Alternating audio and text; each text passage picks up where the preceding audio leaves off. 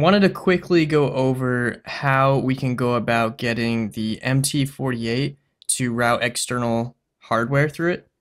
I've made a quick mock setup, and I'm going to have to try to do this on the fly here, but I've got a couple cameras rolling, and I'm going to try to show you on both ends, the DAW side and the hardware side, how everything should be looking.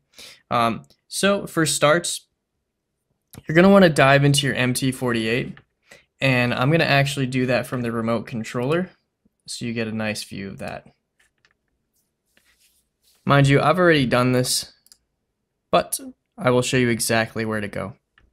Okay, so your mixer window, if it's cleaned up, is going to look a lot like this.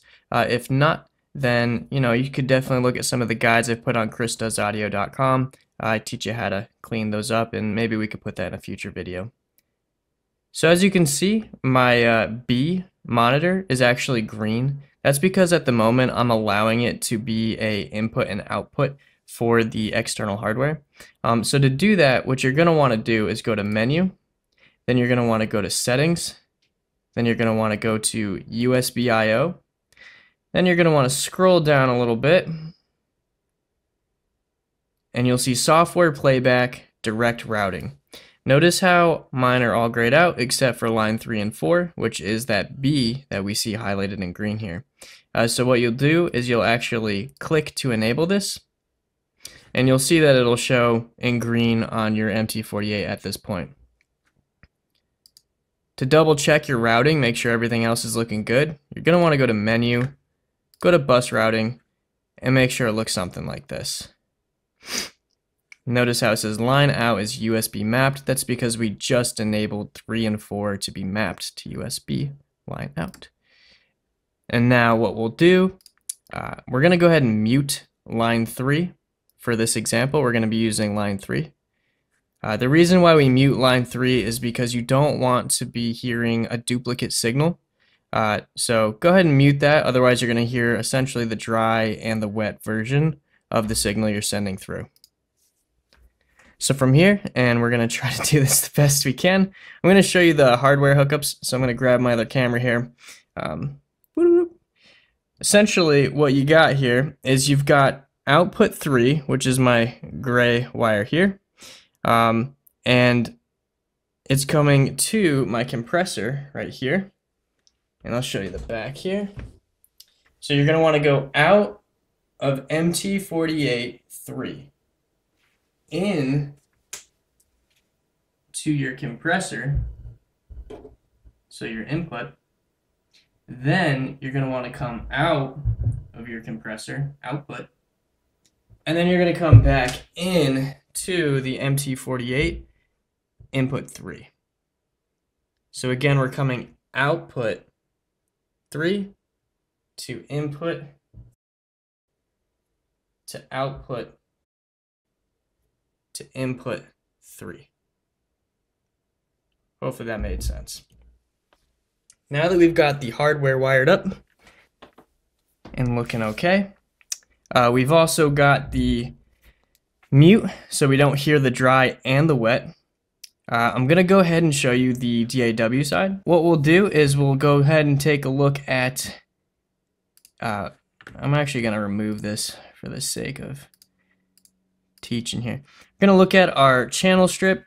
You're going to go and click I/O, and you're going to want to pick mono in this instance. We're sending a mono track. All right. And we're going to go ahead and come out of 3, just like our cables. And then we're going to come back in on 3, just like our cables. From here, you can go ahead and ping it. Notice how signal went through on the DAW, but also on your MT48. By pinging it, what we've done is we've given it a latency offset. This is going to be different and random for pretty much everybody, but as long as you see a number pop up, you know that you've done something right. So now, without further ado, let's hit bypass. I'm going to make sure that this compressor is on. I didn't set up any parameters, but for the sake of it being just an example, I'm going to just make sure you can tell that the signal is effective. So I'm going to bring my camera down here. All right. Now that you can see my VU meter, I'm gonna go ahead and I'm gonna hit play on the DAW. The VU meter should not be moving just yet because we have our plugin disabled. Alright, and now I'm going to turn the plugin on, and you're going to see that the hardware is reacting to it. Alright, and it looks like it's a very low signal there. Let's go ahead and we'll check our remote controller real quick.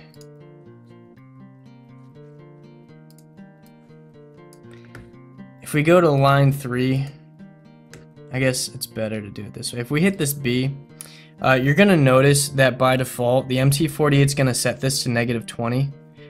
What you're going to want to do is actually set it up to 0. So we're going to actually drag this fader all the way across. And now you can see our VU meter is giving us a nice healthy signal. The mixer is showing us a healthy signal. And of course the DAW is showing us a healthy signal. And that's really it. That's how you route external hardware out of the MT48 into a compressor, or any hardware for that matter, out of the hardware and then back into the MT48 using the USB I/O.